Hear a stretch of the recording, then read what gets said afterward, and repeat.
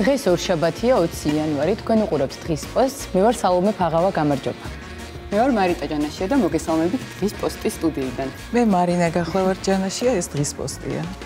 მე კი კახაბერ შარტავა ვარ და დღევანდელ გადაცემაში თქვენ ნახავთ.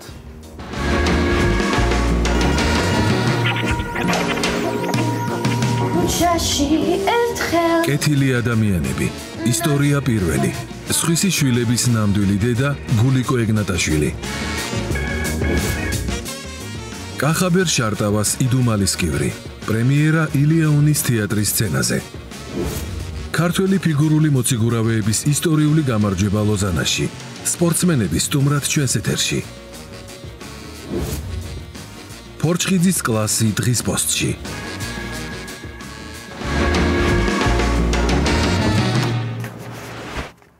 დავბრუნდით ეთერში და როგორც დაგპირდით, მარიტა დაგვიბრუნდა. მარიტა, გამარჯობა, ჩვენ დავაანონსეთ, რომ შენ იქნებოდი ჩვენთან და აი ფეხბედნიერი იყოს შენი ყოფნა ჩვენთან დღის პოსტში. მოვედი სტუდიაში. ძალიან დიდი მადლობა ესეთი წარდგენისთვის და ძალიან მიხარია, რომ როგორც იქნა გამოვჯამრთელდი, ფეხზე დავდექი მოვედი და თქვენთან ერთად ვარ და თქვენს განწყობაზე ვიზრუნებ. მეც ძალიან მიხარია ჩვენთან ერთად. ძალიან დიდი მადლობა ესეთი წარდგენისთვის. მე ხო მიხარია და მიხარია. შენ ორ მაგად მიხარია. თქვენთვის აი როგორ ეს ხო პირველად ხდება, რომ და აი როგორი განცდა გაქვთ. საოცარი განცდა. იცით რა, ეხლა ვფიქრობ, როდის გავარდა ეს დრო, რომ მე და მარიტა ერთად ვსხედვართ და რაღაც გადაცემას, რაღაც კი არა, ასეთ საინტერესო გადაცემას უძღვებით. ძალიან მიხარია. თან ისიც გიხარია, დიდი მადლობა, ისიც გიხარია, თან ტელეფონზე რო აღარ გირეკავრო ცუდად ვარ სიცხემა, ეგეც მაგათაც რო გიხარია ალბათ. ეგ პირველ რიგში უხარია. მესიჯებს მიგზავნის, უბრალოდ ფოტოს მიგზავნის და თერმომეტრია იქ სიცხით და მე ამ დროს აქეთ ვდივარ და გული მაგარია. ხო და დღეიდან ყველაფერი იქნება ძალიან კარგად ყოველდღე და კვირაში ორჯერ, როგორც ვიცი, ხო? კი ბატონო, იქნებით თქვენთან ერთად მარინა და მარიტა ჯანაშიები. ესე. ესე იგი ასე დროა დაუბრუნდეთ გადაცემის მთავარ ნაწილს. ვიწყებთ ფილმების ციკლს სახელწოდებით კეთილი ადამიანები. დღევანდელ გადაცემაში 6-შვილიანი ოჯახის ისტორიას მოგიყვებით. ისტორიის მთავარი გმირი გულიკო ეგნატაშვილი გახლავთ, ქალბატონი, რომელმაც 8 წლის წინ 4 შვილი იშვილა. მას რა თქმა უნდა ბიოლოგიური შვილებიც ყავს, 17 წლის ნაიკო და 13 წლის ალექსანდრე. სხვათა შორის ბავშვების შვილად აყვანის ინიციატივა სწორედ ალექსანდრეს ეკუთვნის და ეს ალექსანდრე გახლავთ საზოგადოებისთვის ძალიან კარგად ცნობილი ალექსანდრე ზაზარაშვილი, უკრაინული ვოისის ბავშვების ვოისის გამარჯვებული. ესე იგი, როგორია სხვისი შვილების დედობა, რა სირთულეები გადალახა ოჯახმა 8 წლის განმავლობაში და რაზე ოცნებობს 6 შვილის დედა გულიკო ეგნატაშვილი, ამას ვნახავთ ფილმში.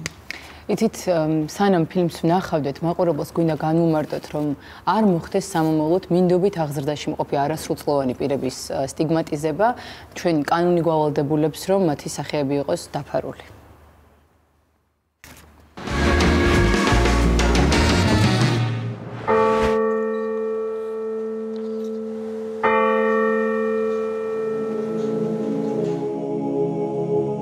ამ ბავშვების დედა იყო ახალგაზრდა ქალი და ავადმყოფობის გამო მას ფიზიკურად არ შეეძლო მათი მოვლა. ჩვენ როცა ამ ბავშვების დახმარება გადავწყვიტეთ, დროებით წამოვიყვანეთ და ვფიქრობდით, რომ კარგად რო გახდებოდა, მერე დავაბრუნებდით მის ოჯახში. დედა როცა გარდაიცვალა, შემდეგ უკვე შეიცვალა სიტუაცია, ცოტა დაიძაბა. ბავშვები ძალიან განიცდიდნენ, დაგვჭირდა ფსიქოლოგი ბავშვებთან და ერთად ვტიროდით და განვიცდიდით, ვანუგეშებდით ერთმანეთს. ყოველ ყოველ კვირას ეკლესიაში სიარული ჩვეულებად გვაქვს ჩვენს ოჯახს და უფალს ყოველთვის იმას ვთხოვ, რომ ვიყოთ ჯანმრთელად, ბედნიერად და ვთხოვ უფალს, რომ ვიყოთ სულ ერთად ყოველთვის.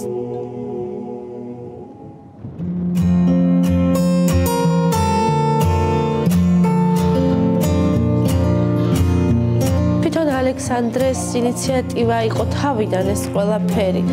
მაგრამ ყველაფერი შეიცვალა მთელი ოჯახი ჩავერთეთ ამ იმაში სიყვარულში და ამ ურთიერთობაში და ანუ ალექსანდრე ძალიან ზრუნავს ამ ბავშვებზე მართლა და ეს ყველა მიცის ძალიან უყვარს და ძალიან ბევრ რამეს აკეთებს ამ ბავშვების გამო. ვცდილობ რაღაცა ესენი დავტვირთო, რაღაცა ისეთი საქმე გავაკეთებინო, მაგრამ ვასწავლი ყველაფერს, მინდა რომ იცოდნენ, მეუბნები ეს მომავალისთვის რომ გაიზრდებით, იცოდეთ და ძალიან აინტერესებთ. როცა სამზარეულოში ვარ, სულ მოდიან დედა რაში დაგეხმაროთ, აი ყოველთვის და მეხმარებიან ისე რაღაც მსუბუქ საქმეებში. ბავშვებო, რას აკეთებთ? ხომ არაფერში დაგეხმაროთ. მოდით.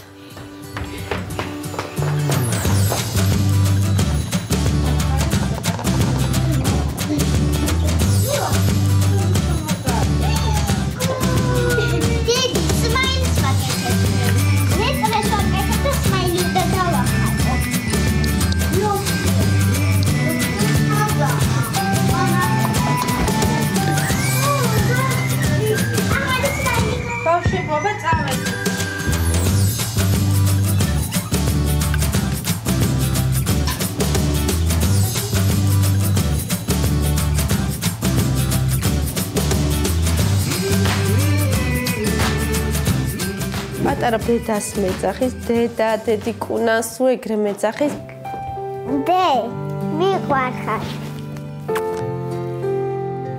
ფიქრობ, რომ ესენი რო გაიზრდებიან, რის ნიჭი ექნება იმ პროფესიას გავაყოლო.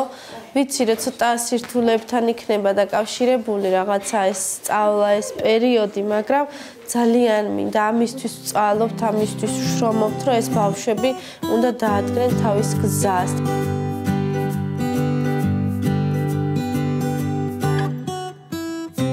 ახალ წლამდე რაღაცა გაუჩნდა ესეთი იდეები, დაამზადა ესეთი ქუდები, ძალიან გამეხარდა. და აი ესეთი რაღაც თვითონ გააკეთა. რამდენიმე დღის უკან შეკერა თოჯინა. ძალიან უყვარს კერვა და ეხლა კერავს ესეთ რაღაცებს, ქმნის.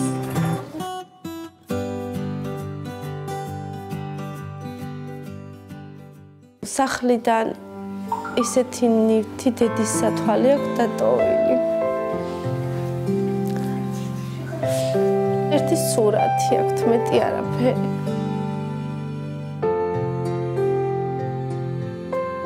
დედას ხშირად ახსენებენ დღემდე უფროსი გოგო, რომელიც ძალიან უყვარს დედა და მისი ყველა სიტყვები ეხლაც ახსოვს.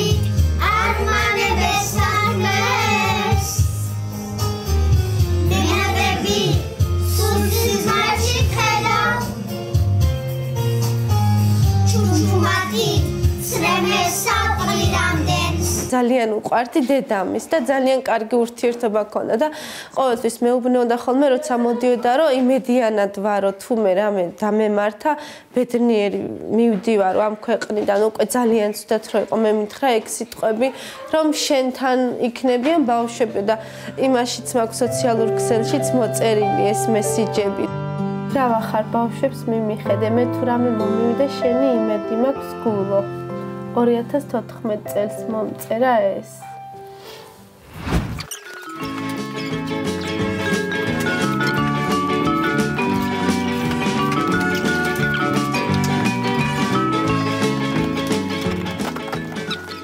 რემონტი გვაქვს იმის გულისთვის, რომ ცოტა სივიწროვეა და გვინდა რომ გავფართოვდეთ, იმიტომ ბავშვებიც იზრდებიან, უნდათ რომ ყველას რაღაც თავის განსაკუთრებული ოთახები ჰქონდეთ და ყოველ შემთხვევაში გვინდა.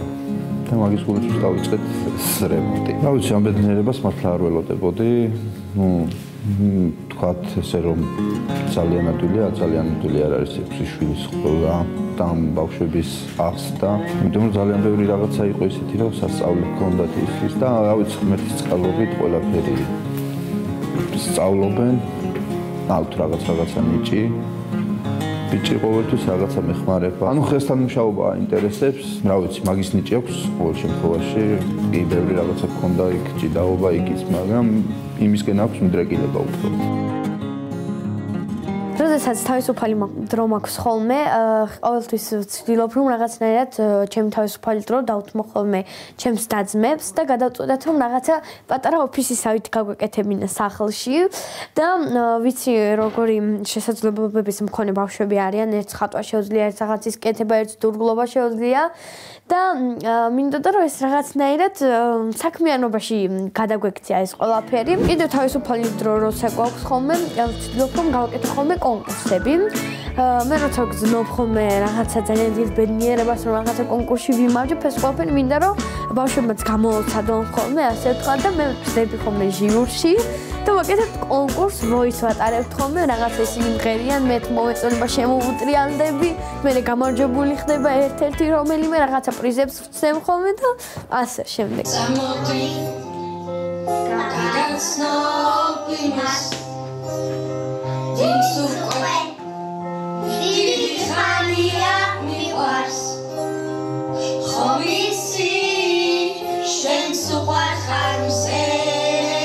ჩემს და ვასწავლი ხოლმე სიმღერას და ერთად ვღერი ვარ ხოლმე რაღაცა დუეტს ვაკეთებთ ხოლმე. ჩაში ერთხელ ნაცნობმა ქარმა მე მომიტანა სურნელით მეპის ის იყო შენი ასე ნაცნობი და მრავალფერი. დედი, აბარაქენით, მორჩით სწავლას გაგვიანდებათ უკვე სკოლაში. მოდი ჩავალაგოთ წიგნები.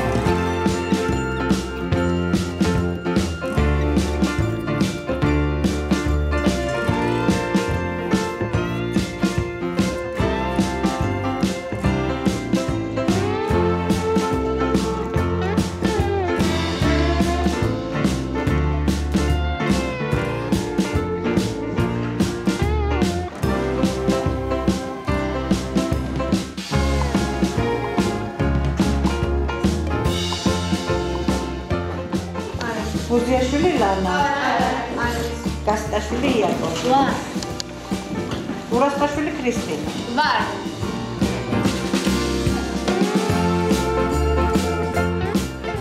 ზოგადად ეს კლასი ძალიან მიყვარს. ჩემი მოსწავლეა ალექსანდრე ზაზარაშვილი, რომელიც ჩემს თვალწინ გაიზარდა, ჩემს თვალწინ აიდგა ენა, ფეხი და ლაპარაკთან ერთად სიმღერაც დაიწყო. ალექსანდრე ძალიან კარგი მოსწავლეა, ძალიან თბილი, ენერგიული, შრომის მოყვარე და როცა მეორე კლასში ვიყავით, შემოემატნენ მას დაძმები, რომლებსაც არ გაუჭირდათ ადაპტაცია არც ოჯახთან და არც სკოლასთან. არა მარტო ალექსანდრე, მთელმა კლასმა ძალიან კარგად და თბილად მიიღეს ისინი.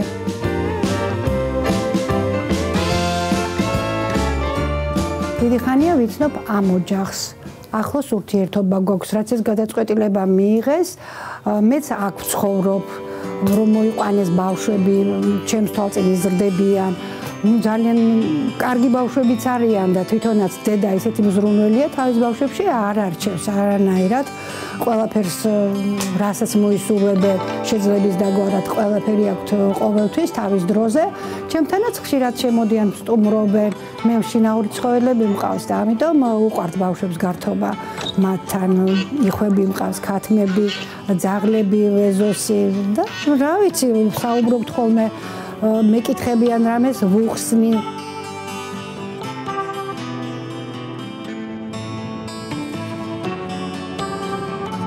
ყველაფერზე უარს ვამბობ ცხოვრებაში ამათ გამო, რომ აი ვიყვე ამათთან და ესენი იყვნენ ბედნიერები.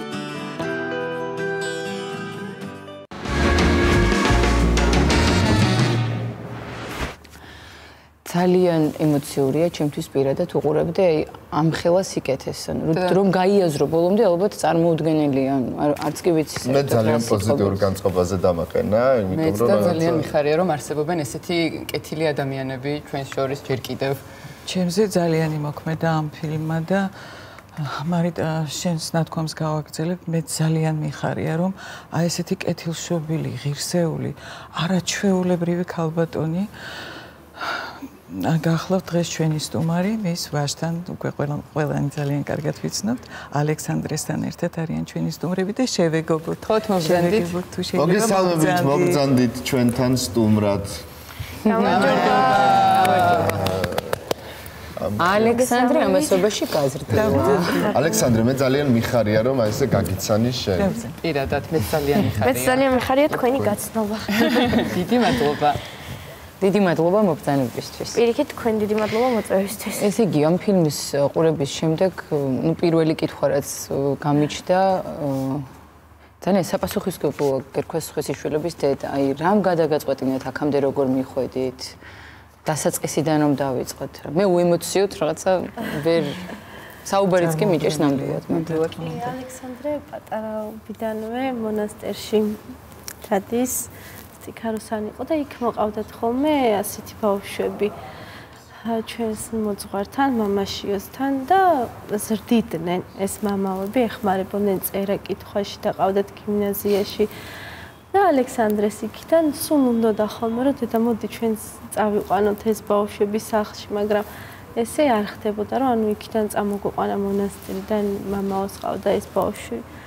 და მე მითხრეს რომ ანუ იყო ესეთი დაწესებულება ანუ სოციალურში უნდა დაგეწერა განცხადება სადაც ერთ ბავშვზე გქონდა განაცხადი შეტანილი და მე მოხდა ისე დაგვიკავშირდნენ ცოტა ხანში რომ დროებით ბავშვებს სჭირდებოდათ მინდობით აღზრდაში დახმარება 4 ბავშვი იყო რეალურად აქამდე არ გიფიქრეთ ბავშვილად აყვანაზე არა 4-ზე მართლა არა მაგრამ ერთზე გიფიქრიათ აქამდე?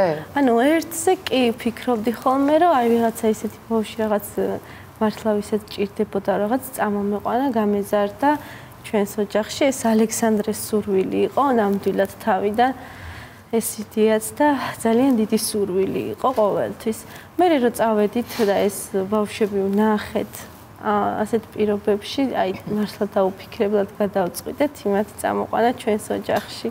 სწორედ ეს არის აი მართლა ესეთი სიკეთე რაღაცნაირი უანგარო, იმიტომ რომ ხშირ შემთხვევაში ჩვენ ვიცით რომ აი ვისაც არ ყავს შვილი, ძირითადად გადაწყვეტას იღებენ ისინი რომ აი რა თქმა უნდა არიან ადამიანები, ვისაც შვილები წყავს. სხვა გზასაც მიმართავენ ხოლმე და საბოლოოდ აი ამ შემთხვევაში როდესაც 4 ბავშვი ერთად აკყავდათ ხომ? ეს როგორ წინასწარ აი თუ ფიქრობდით ფინანსურად რამდენად შეძლებდით მათ უზრუნველყოფას და ზოგადად როგორია ამდენი ბავშვი და ანუ ფინანსურად თუ გეხმარებათ ვინმე და როგორია თქვენი ცხოვრება? ანუ ეხლა სიმართლე რომ ვთქვა თავიდან ის კი ვიფიქრე რომ დავფიქრდით ეხლა ოჯახში მეც ალექსანდრეც ჩემს მეუღლესაც ვთხარი რომ ესეთი რაღაც მაგრამ აი იმ სიტუაციასთან შედარებით რაც იყო იმ ბავშვების თავს და ცხოვრებას რაც ხდებოდა ანუ ამას ვიცოდი რომ ნამდვილად შევძლებდი რომ დავხმარებოდი აი ნამდვილად ანუ თქვენ ალბათ იქაური სიტუაციის ნახვის შემდეგ უკვე დაუფიქრებლად როგორც ახსენეთ ისე მიიღეთ გადაწყვეტილება უკვე ფინანსურ საკითხებზეც აღარ გიფიქრიათ ალბათ მაგრამ ეს ყველაფერი ჩვენ ანუ ჯანდაცვასთან და ყველაფერი შეთანხმებულად ხდება თავიდან გქონდა შეგუების ანუ ურთიერთობის ადაპტაციის პერიოდი კი მივდიოდით ხოლმე იმ ოჯახში ბავშვებთან მაგრამ პირველივე მისვლის დროს აი ძალიან გვინდოდა მეც და ალექსანდრე ტიროდდი და დღესვე წავიყვანთ მაგრამ მე უბრალოდ არ შეგვეძლო ჩვენ რომ იმ დღესვე წამოგვეყვანა იმას თავისი წესები ჭირდება რაღაც თავისი ფსიქოლოგიური მიდგომა და ყველაფერი ეს დროის ფაქტორი იყო და ბავშვებს თვითონვე რომ დაგვინახეს და მიუტანეთ რაღაცები უყიდეთ ის აი ძალიან თბილი ბავშვები არიან ეს შეჩვევის პროცესი რამდენი ხანი გაგრძელდა 2 კვირა მაინც მივდიოდით ხოლმე 2 კვირის განმავლობაში რამდენჯერმე ჩვენს სოციალურ მუშაკთან ერთად და ეს ხდებოდა ანუ ყველაფერი გათვლილად რომ ანუ ბავშვებზე ბავშვების როგორ ვთქვა, რომ ანუ არ ენერგიულად რა ეს ყველაფერი ისე უნდა მომხდარიყო. 4 ბავშვს საერთოდ არ გქონდა წარმოდგენა და მართლა აი ჩემი ოჯახი რო ფიქრობდა 4 ბავშვის აყვანა ეს არ არის ადვილი საქმე და მეოთხე რომ მაშინ უბრალოდ წავიდეთ რაღაც საჩუქრები მიუტანოთ რომ გავახაროთ მეთქი და ჩემი ოჯახი რომ მივედით რომ დაინახეს მსო ამბოშების გარეშე უკან ვეღარ წავალთო ჩემო ოჯახმა ესეთი რაღაც გადაწყვიტა და შენ იყავი ძალიან ბედნიერი რა თქმა უნდა იმიტომ რომ აი ძალიან მინდოდა და მეთქი ახან მეც რომ დავფიქრდი და 4 ბავშვის აყვანა მათი მოვლა ეს ყველაფერი რომ რთული იყო მეც რომ გავაანალიზე მეც რაღაცნაირად მათ აღზრდაში რა თქმა უნდა სულ ამეცადინებ ხოლმე სკოლის პროგრამას როცა შენ ერთი და ბიოლოგიური და ერთი და ნაიკო და უცბად კიდევ 4 დაძმა შემოგიერთა აი როგორ გრძნობ თავს აი როდესაც გაცილებით პოზიტიურად იმიტომ რომ ყოველთვის რაღაც როცა ჩამოდივარ ხოლმე საქართველოში და მაქვს დრო ყოველთვის ანუ ამეცადინებ ხოლმე ან რაღაცა კონკურსებს ვატარებთ და მოკლედ ესეთი რაღაცები ყოველთვის პოზიტივი არის ჩვენ სახლში ამბავშვების დამსახურებით აი ეს პოზიტივია რომელმაც შენ გაგამარჯვებინა დიდი მადლობა არაფერი არ რჩება სივრცეში ალექსანდრე მე შენ გადავნევდი თვალყურს მე ამერიკაში ვიყავი შენ იქიდან ჩარტვებს ანხორციელებდით მე ჩვენ საერთო მეგობარი ყავს ვინც ანხორციელებდა ამ ჩარტებს და იქ გეკონტაქტებოდით კიდევაც მისი საშუალებით და ერთ-ერთი ვიდეო იყო ესეთი სანამ voice-ზე გადავალთ ესეთი ვიდეო იყო როდესაც შენ ერთ-ერთ ძალიან მსოფლიო ვარსკვლავს პროდიუსერთან გასაუბრეს და ეს იყო შენთვის ძალიან დიდი მოვლენა ხო ვინ არის ეს მომღერალი ვისი პროდიუსერი იყო და რა გეგმები დაისახა მოკლედ ამერიკაში როდესაც მქონდა ბოლო კონცერტი იქიდან მიმიწვიეს ჰოლივუდში რომ ჩამეწერა ერთ-ერთ ძალიან ცნობილ მომღერალთან დუეტი და მომღერალი თქმა არის მე საერთოდ არ მიყვარს წინასწარ რაღაცების თქმა იმიტომ რომ მე რაღაცნაირად არ ხდება ხოლმე და აი უცბად ფურორი რომ ხდება ეგ ჯობი ასე რომ მე ნანახი მაქვს როგორ ყვირი კი აი მართლა ესე იგი ერთი სული მქონდა რომ გამეთიშა რომ აი მე ყვირ აი ემოციებს ვერ ვიკავებდი ემოციების ზღვამ შემოგიწია თან მე ისეთი ემოციური ვარ პატარა რამეზეც აი გიჟად ვარ და წრევლები მომდის და ამხელა რამე რომ მოხდა ჩემს ცხოვრებაში მართლა მეთქი ერთი ხელი ესე მიდიოდა ხელი რომ დამეწინა რომ გამომერთო და მე კი მომდო ესე ამას მოყურებდი ვოისზე ჩემო კარგო ეს ყველას ძალიან გვაინტერესებს ვოისი განსაკუთრებული პერიოდი, ვოისის პერიოდი განსაკუთრებული პერიოდი იყო ჩემს ცხოვრებაში მართლაც, იმიტომ რომ თავიდან როდესაც მივედი ამის ვოისის კასტინგებზე, ჩვენ კადრებს უყურებთ ახლა თან. არ ვფიქრობდი გამარჯვებაზე, იმიტომ რომ საქართველოში ძალიან დიდი იმედგაცრუებები მივიღე, მაგრამ ამ იმედგაცრუება მიმიყვანა იქამდე რომ სხვა ქვეყანაში წავსულიყავი და იმ ხალხისთვის, ვინც მე ოდესმე არ ამითხეს და მემტკიცებინა რომ მართლა ვიყავი იმ გამარჯვების ღირსი და ზუსტად წავედი მაგის გამო ესეთი ჟინი მქონდა რომ წავსულიყავი სხვაგან და დამემტკიცებინა რომ ეს შემეძლო. ანუ მიზანდასახულობა უპირველი ცხოვრისა. მიზანს თუ დავისახავ, აი შანსი არ არის რომ ეს რაღაც არ გამომდის. ისეთი საყარელი რომ როგორი უშუალოა, როგორი საქმე თქვენ. ხო, მე მგონი ფლოდ ამ თემებით არ უნდა მოვიწუროთ ალექსანდრესთან საუბრით, ვცლად შეგვიძლია სხვადასხვა სახის თემებიც გავიაროთ ხოლმე და განვიხილოთ ჩვენ სტუდიაში. დიდი მადლობა. და დღეს როგორც ვიცით, ალექსანდრემ უნდა შეგვისრულოს სიმღერა და რა სიმღერა უნდა შეგვისრულო? ეს სიმღერა არის სპეციალურად ჩემთვის დაწერილი უნიჭერესმა კომპოზიტორმა ცირა ბზიშვილმა. იცოდა ეს ჩემი ისტორია და ამ ისტორიაზე დაწერა ეს სიმღერა, რომ შემეძლოს. ეს სიმღერა არის სიკეთეზე, ფერად სამყაროზე და სიტყვებით ზუსტად იგივენაირია, რომ შემეძლოს გავაფერადებდი სამყარო. აი შენ ხარ ეგეთი. მიდი, ახლა გავუფერადე, მაშინ რამოდენიმე წუთი სტუდიაში. მე დავთქვა რომ როდესაც შენ თაობას უყურებ, სულ ვამბობ, რომ აი აბსოლუტურად სხვანაირი თაობა მოდის ხო და მე ამაყება რომ შენ გაგიცანი მართლა ეს მიკროფონი შენ და იცი რა აი ესეთ ადამიანს სხვანაირი შვილი ნამდვილად არ ეყოლებოდა და შენს დაძმებსაც გაუმართლა და შენს გაგიმართლა და მოკლედ ძალიან პოზიტივში და სიყვარულში. დიდი მადლობა. მიგაცილოთ სცენაზე. მადლობა.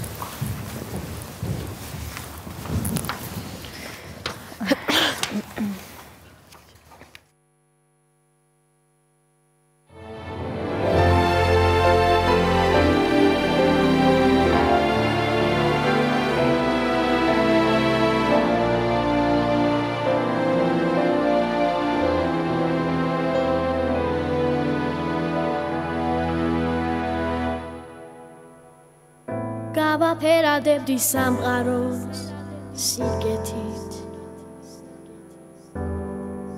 ყველას გავუყოფდი უბრალოდ ღიმილს გავათმობდი დილას საღამოს იმედი გავაქრობდი მარტო დარჩენილ ტკივილს რომ შემეძლოს ავფრინდებოდი მაღლა და მაღლა რომ შემეძლოს არ გავუშვებდი მეციდამზეს რომ შემეძლოს გავაჩუქებდი ბედნიერებას ყველასთვის ამ ქვეყანაზე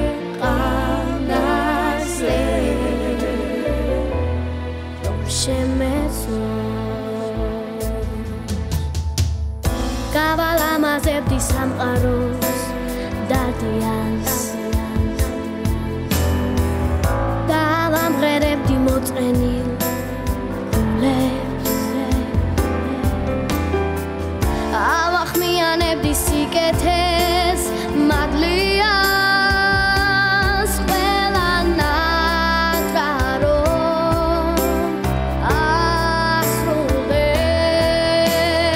ასრულდეს რომ შემეძლოს ავფრინდებოდი მაღლა და მაღლა რომ შემეძლოს არ გავუშვებდი მეციდამზეს რომ შემეძლოს გავაჩუქებდი ბედნიერებას ყველასთვის ამ ქვეყანაზე რომ შემეძლოს ავფრინდებოდი მაღლა და მაღლა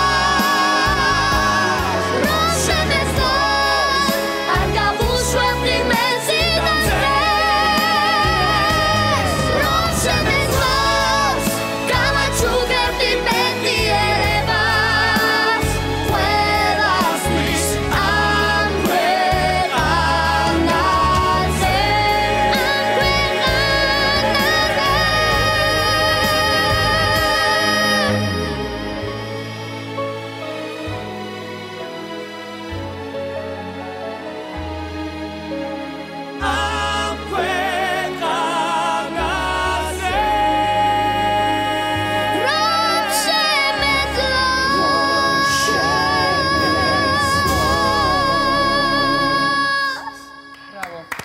ბრავო! როგორი ემოციებით ვართ ახლა, იცით, აი მართლა სავსე და მართლა მოდი ჩვენთან, მოდი აქ უნდა დაგემშვიდობოთ, სხვა ისე ვერ გაგიშვებთ. მოკლედ, მართლაც ბედნიერება, ხო, აი რომ შემეძლოს ახლა იმღერე, ბედნიერება საიდან იწყება? ელემენტარული შეგვიძლია თუნდაც ღიმილი ვაჩუქოთ ერთმანეთს, არა? ძალიან მნიშვნელოვანი თემაა და ძალიან მნიშვნელოვანი ამბავია ეს, რომ კეთილი ადამიანები, ხო, ქალბატონო მარინა და აი სულ დაველოდები დღეიდან ამ თემას მართლა და აი ამ ემოციების შესახებ ხო ერთი-ორი სიტყვით და დავიმშვიდობოთ ჩვენს სტუდიას. ძალიან გამიჭირდება ლაპარაკი. ძალიან დიდი მადლობა მინდა გითხრა შენ. იმიტომ რომ რაღაც აი აქედანაც გამოჩნდა შენი ნებისმიერი საქციელიდან ჩანს როგორი არაჩვეულებრივი ხარ, მაგრამ ისეთი დედიკო გყავს შენ მარშირებას. შენი გაზრდისთვის და აღზრდისთვის. შვენიერესი ასეთი ახალგაზრდა ქალბატონი. მართლაც კეთილშობილი და ღირსეული. დიდი მადლობა თქვენ. ძალიან დიდი მადლობა. ბევრი წარმატება. ძალიან ამაყი ვარ რომ გაგიცანით და ძალიან მიხარია. ჩვენსაც ძალიან დიდი მადლობა. ჩვენ ყოველ ორშაბათს გაგაცნობთ აი ამ თემას კეთილი ადამიანები და თქვენ ხავით დღეს პირველები. თქვენ კი არ გადართოთ, ჩვენ მალე დაგიბრუნდებით.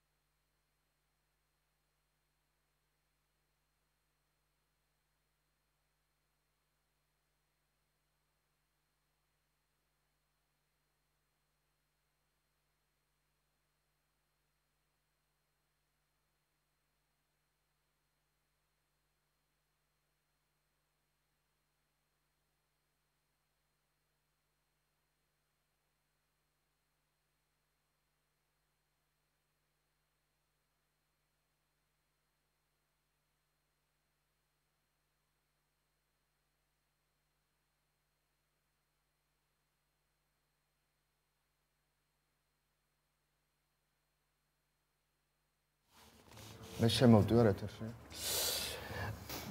დაუბრუნდით ეთერში, მოკლედ რაღაც ესეთი ემოციურად როდის შემოვიდით ეთერში რა რა ხდება ჩვენ თავს უკვე არ ვიცით. სალომე, მარიტა. აი ახლა მინდა თქვა კახაბერ ჩემ მაგივრად არ თქვა იცოდე. ჩვენ ჩაცმულობაზე იზრუნა სოფო იოსებიძემ და აწი, ესე იგი ჩვენს წამყვანებზე იზრუნებს ეს ბრენდი სოფო იოსებიძე კიდევ ერთხელ შემიმოსა. აი ესე ვარ. ეხლა შემდეგი თემა უნდა წარვადგინო და მინდა გითხრათ რომ საკმაოდ რთულია ეს თემა, რომელზეც ეხლა ვისაუბრებთ, რადგან რამდენიმე დღის წინ კიდევ ერთი საზარელი ფაქტი მოხდა.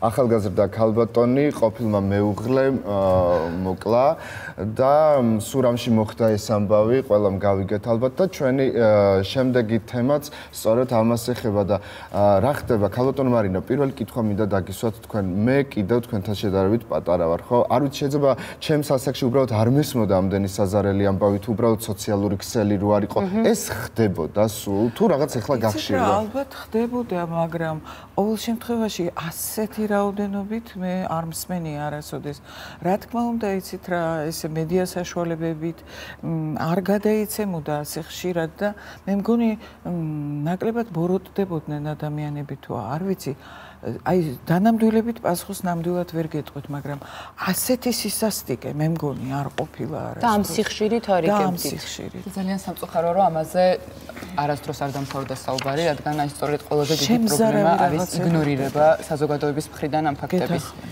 ძალიან სამწუხაროდ ბოლო წლების განმავლობაში არაერთი ქალი გახდა მსგავსი სისასტიკის მსხვერპლი და ძალადობის მსხვერპლი. სწორედ ამ თემასთან დაკავშირებით ჩვენ სტუდიაში მოვიწვიეთ ფსიქოლოგი ვერიკო გოჯიაშვილი და რეჟისორი ზვიად ციკოლია. გთხოვთ, სტუმრებს გთხოვთ შემოვიდნენ. მობრძანდით შეიძლება. გამარჯობა. დიდი მადლობა მობრძანებისთვის. სალონ. დაგზანდით. მადლობთ მოწვევისთვის. ზვიად, მე გოგოებთან გადავჭდები, მოდი. გამარჯობა. გამარჯობა. დიდი მადლობა პირველ რიგში აქ მოსვლისთვის. მოწვევისთვის. შენ ზვიად და თქვენც. მადლობა მოწვევისთვის.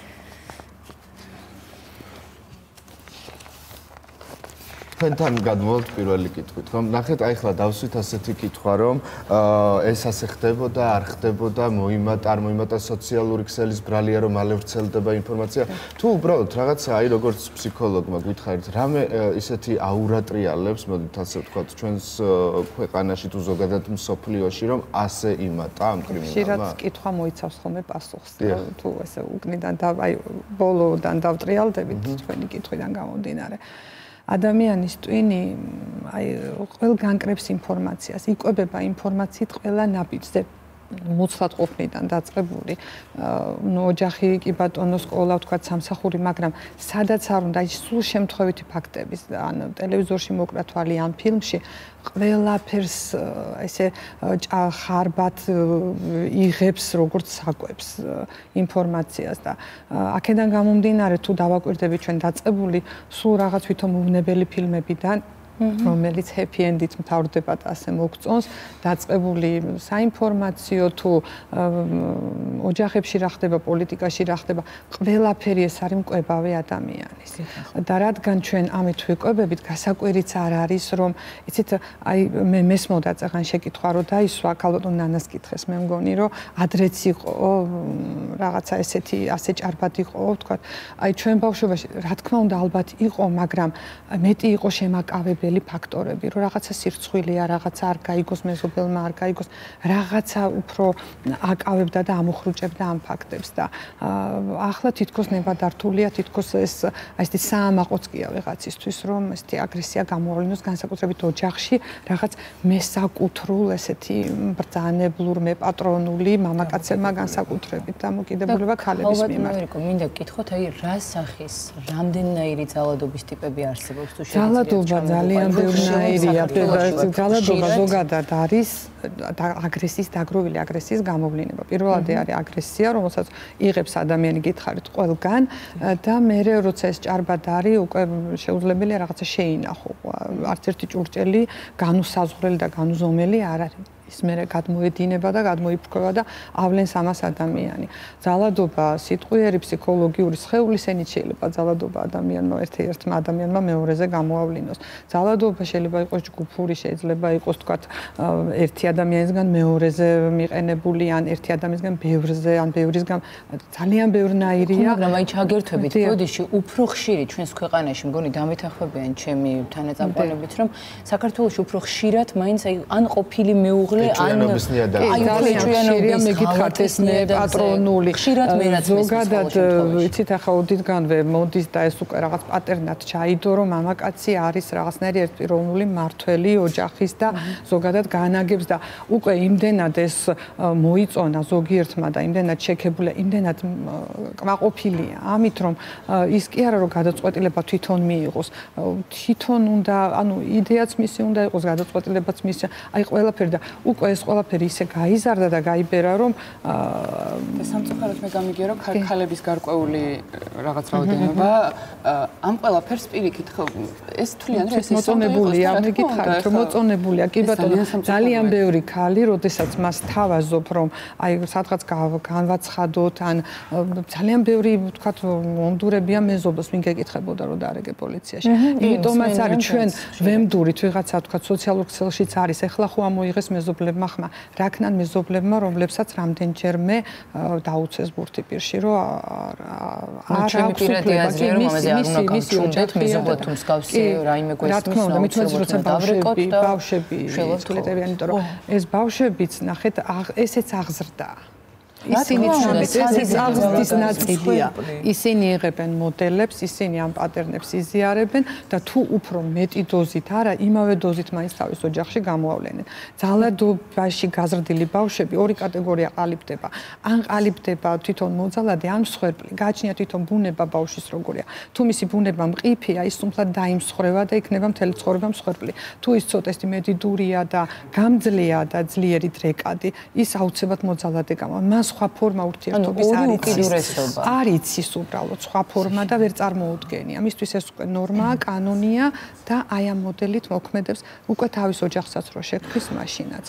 და არანაკლებ ტრაგედია არის გარდა ფიზიკური ძალადობისა, ასევე ფსიქოლოგიური ძალადობაც, რომელიც ძალიან მძიმეა. შეიძლება ხელით არ შეგეხონ და ფსიქოლოგიურად ძალიან მძიმეა ეს. და არის ალბათ ესეთი შემთხვევა, როდესაც იმდენად ფსიქოლოგიური ძალადობა, რომ თვითონ მსხვერპლი ვერ ხვდება, რომ მოძალადის ხელში რა თქმა უნდა, ისიც როდესაც შეიძლება ამ მოდელიდან არის ოჯახის აი ამ ტიპიდან წამოსული და მასაც ნორმად მიაჩნია. და ძალიან დაბალი პროცენტია, რომელიც ამას აპროტესტებს და განერიდება, გაშორდება, რაღაცა ზომებს მიიღებს. ძალიან დაბალი პროცენტია. აი ხლა მე სტატისტიკას წავიკითხავ აქ მაქვს ხელში. ეს არის 2019 წლის სტატისტიკური მონაცემები. შინაგან საქმეთა სამინისტროს მიერ გაცემული შემაკავებელი ორდერების რაოდენობა საქართველოს მასშტაბით 9411 შეადგენს. აქედან პირდაპირი ძალადობის შემთხვევათა რიცხვი 4579-ია. გახსნილ საქმეთა რაოდენობა 61%-ია, რაც რეალურად 2813 საქმეს უტოლდება. თქვენ ახლა ხედავთ სტატისტიკას რეგიონების მიხედვით, დედაქალაქის გარდა მთლიანად ქვეყანაში ძალადობის 2690 შემთხვევა დაფიქსირებული, 11 მათგანი ლეტალურად დასრულდა. 2019 წლის განმავლობაში თბილისში ძალადობის 1840 შემთხვევა დაფიქსირდა, აქედან 4 მკვლელობა აღრიცხული. ანუ ეს არის სტატისტიკა. ორჯერ მეტია რაიონებში და დედაქალაქში შედარებით ნაკლებია. იქ კიდევ უფრო უჭირთ ალბათ სტატისტიკა კიდევ მოდი ჩავთვალოთ რომ ძალიან მცირე ნაწილია რაც ვლინდება კიდე რაღაცა დაფარული ნაწილია აი რაიონებზე რაც თქვით სწორად რეგიონებზე იცით აი მე რომ მოვიდი ხო ფიქრობდი მიზეზი ზოგადად ჩვენი გამოსავალი და მიზეზიც ეს არის და გამოსავალიც ეს არის რომ ანუ გამოსავალი არის რომ მივიღოთ მეტი განათლება მეტი ვთქვათ პოზიტიური ემოციები მეტი ემოციური ინტელექტის ამაღლება და რაღაცნაირად წეღან სიუჟეტსაც უსმენდი რა ხელას იკეთე წამოვიდა თქვენი წინა სიუჟეტიდან ხო აი ამის მეტად აი მეტი ტელევიზიით გადის აგრესია ბოროტება რაღაცა გმობა და ისიც რა მაინტერესებს, ანუ სულ უყურებთ ამას, ხომ, რომ ხდება ესეთი ამბავი და მე თითქოს ადამიანები შევეგუეთ ამას, ეს მე არ მეხება, მე ვერაფერს ვერ შევჩნი. კარგით, მე მიმყავს გადაცემა, აი ჩვენ გვეძლება ამის საშუალება. რიგითმა მოქალაქემ რა შეიძლება გააკეთოს, რომ აი ხელი თქვათ შეუშალოს მსგავს ფაქტებს. მოდით დავიწყოთ მოქალაქე ამ შემთხვევაში, რიგითი მოქალაქე, რა შეუძლია გააკეთოს? ყველამ ძალიან კარგი მეთოდია, როცა ყველა ადამიანი საკუთარ თავს ჩაუღრმავდება, ჩაუგრძდება და მე რა შემიძლია ჩემ თავს გავუკეთო და ჩემ გარშემო მყოფებს გავუკეთო. დაახლოებით 30 წლის წინ ვინც გავხდით მშობლები, ჩვენ ვიყავით თაობა, რომლებიც გავიზარდეთ ერთ ლოყაში რომ გაგილაწუნებენ, მეორე მიუშვირეთ ალბათ ვენა და დამეთანხმება და ეს არ იყო ჩვენგან მოწონებული და საყვედურობდით ამაზე მშობლებს. უკვე ჩვენი თაობა რომ გახდა მშობელი, უკვე წამოვიდა მეორე უკიდურესობა, მეორე პოლუსი, რომ რას ქვია შენ გაგარდღეს ერთ ლოყაში 10 იმდენი დაუბრუნე. ეს 10 იმდენი სად არის ფინალი? ამან დაუბრუნა 10, იმან დაუბრუნა 10 იმდენი, იმან დაუბრუნა სადღაც უკვე ლეტალურია, ფატალურია უკვე შედეგი, ხო? იცით მე, აი, კი ბატონო, გისმენთ. აი, დღეს არის 20 იანვარი. და უკვე 3 საზარელი შემთხვევა იყო.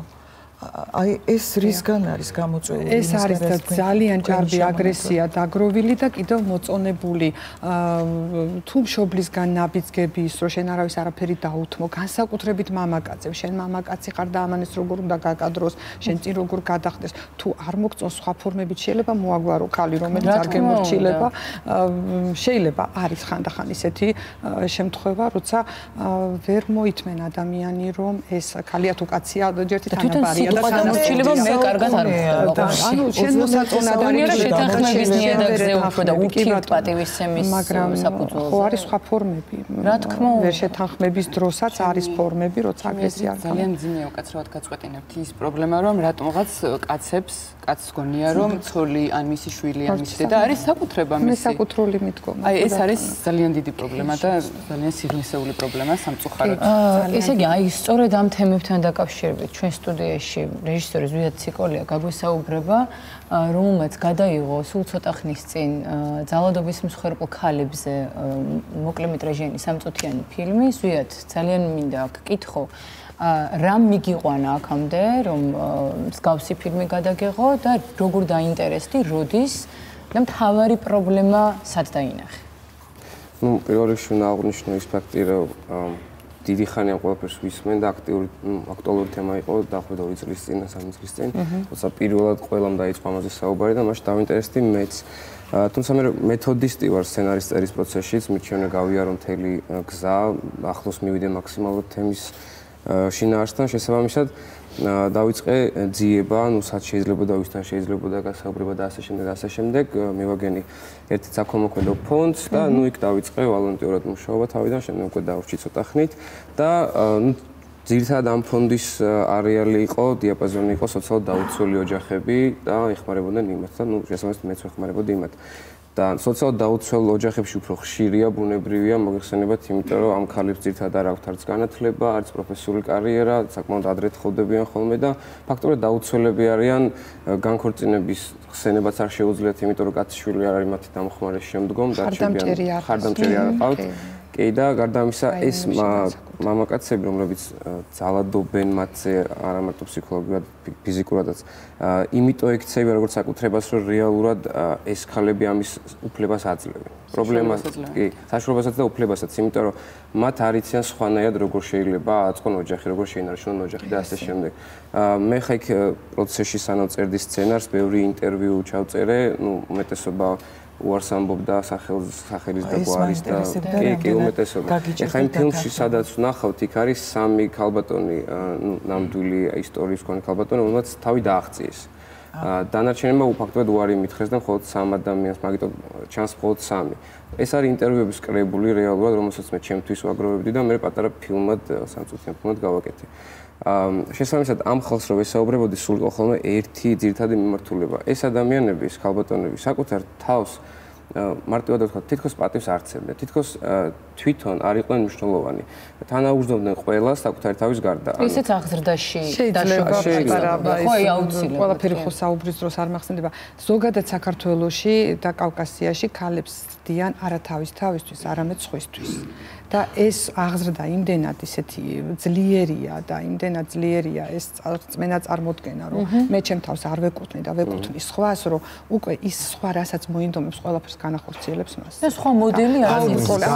შენ გოგო ხარ და უნდა მოითმინო და ანუ რა თქმა უნდა. რა თქმა უნდა, მან ყველაფერი უნდა მოითმინოს, ეს არის ძალიან დიდი შეცდომა.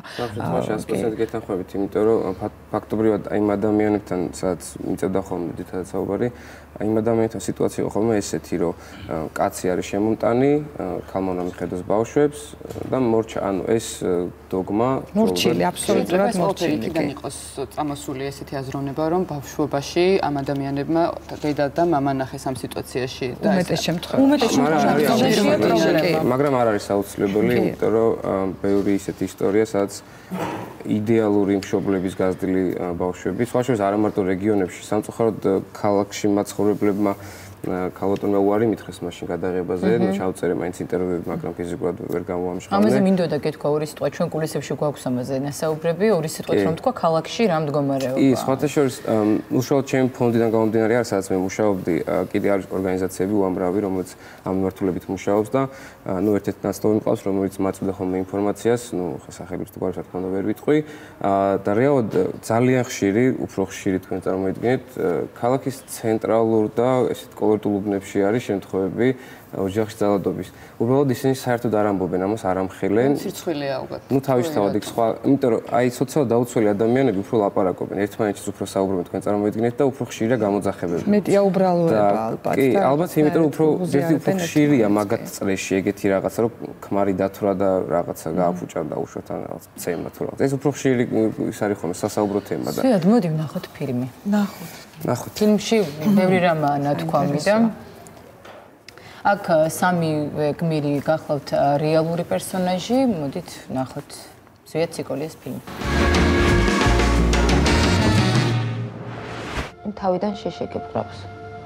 დროთა განმავლობაში ეს შიში ძლიერდება. უბრალოდ იყვნენ იმიტომ რომ დედა ხარ. და უნდა აიტანოს სანამ შეგიძლია. ხალისთვის რომ ძიმია, რომ ცდილობ ტკბილი ოჯახი გქონდეს და ამ დროს პატრულის თანამშრომლებთან არის დროს მეთქვია. დედას ვეუბნებოდი, რომ ყველაფერი კარგად მაგდა მშვენივრად თუ არ ხათრიანი ვიყავი. ზედმეტად ხათრიანიც. მე ამიტი, ბრმა. ან ეს კაცები არ ფიქრობენ, საკუთარი დები ყავთ. დედები ყავთ.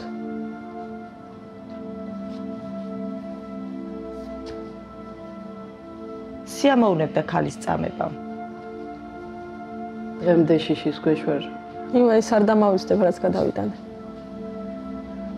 ძნელია.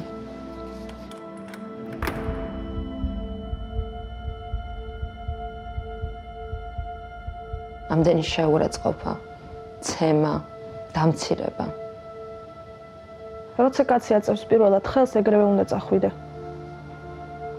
ერთხელ თუ აციე მაგის მერე სხვაობს აწევს. არ გაჩერდება. ჩემი ბრალი არას დამემართა, ხელს რა ვაფარებდი.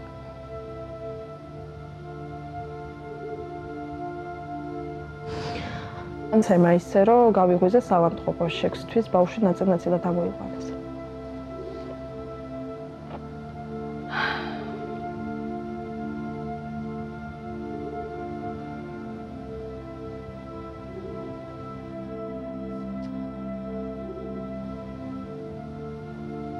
არ უნდა დაიჯერო, რომ იმაზე ნაკლები ხარ. რაც არ უნდა მოხდეს, ვინც არ უნდა იყო. არ უნდა მოითმინა.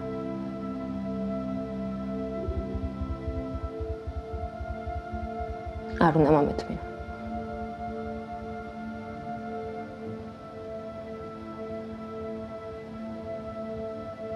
მაპატი ამ ყველაფერს ატანა რა მოგიწი.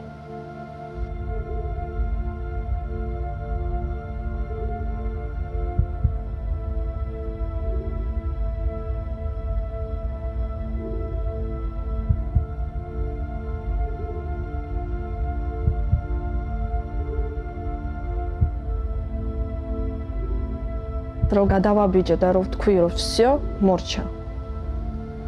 ისეთი შეგრძნება მქონდა რომ 100 კილო ზურგიდან მომეხსნა.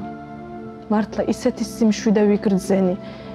პირველად აი ღრმად და ტყბილად დამეძინა იმ დღეს, როცა უკვე ვიცოდი რომ ჩემი ქმარი აღარ მოვა.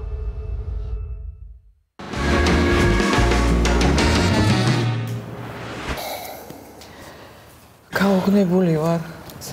ძალიან მძიმე ფილმი იყო.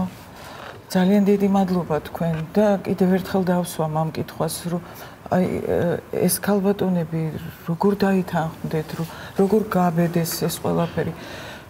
ძალიან მძიმე ამ ყველაფრის ყურება იცით.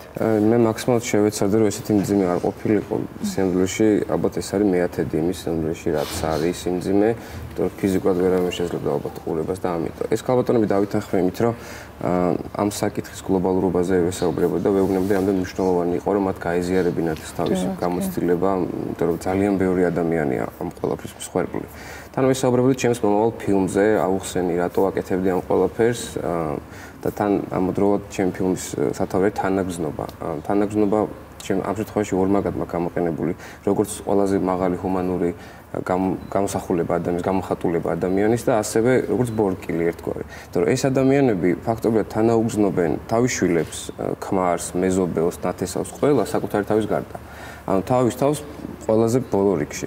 ანუ ყველა მნიშვნელოვანია, მაგრამ ისინი ყველაზე ნაკლებად. ამიტომ უნდა ითმინონ, იტანონ, იტანჯონ და ასე შემდეგ. ხო, მაგრამ აქ ბავშვებთან დაკავშირებით ცოტა შეგიდავებოდი კი არა, უფრო ჩავერთვებოდი, რომ ბავშვს როცა აყურებინებ, თუ კი უთანაგზნობ, ზუსტადაც რომ პირველი ბიძგი ის უნდა იყოს, რომ დაამთავრო ეს ყველაფერი, უმეტესობაში იმადავს, რომ ოჯახს ინარჩუნებს შვილის გულის. კი, შვილის გულისთვის ითმება. მაგრამ ამას ოჯახი აღარ ქვია რა. ძალიან რთული არის ამას საუბარი, იმიტომ რომ მაგალითად მეც თავდაპირველად მქონდა ეგ პოზიცია, რომ აი უფრო ვიბრძოდი ჩემ ფილმს ერთი პერსონაჟი თავი გმირი არის, რომ ამბობს, რომ აი რატო ითმენენ და ასე შემდეგ და ასე შემდეგ, მაგრამ რეალურად რაც უფრო ახლოს გავიცანი ამ ადამიანების მდგომარეობას, ძალიან რთულია წამოხვიდე უპატრონოთ, უყველაფროთ, უკარიეროთ, უპროფესიულად. ხარდაჭერის გარეშეც ნამდვილად შეუძლებელია. ასასრულის რომ არ გაქვს. და აი აქ მაინტერესებს მე სახელმწიფო და არასამთავრობო ორგანიზაციები რას თავაზობენ ასეთ ქალებს.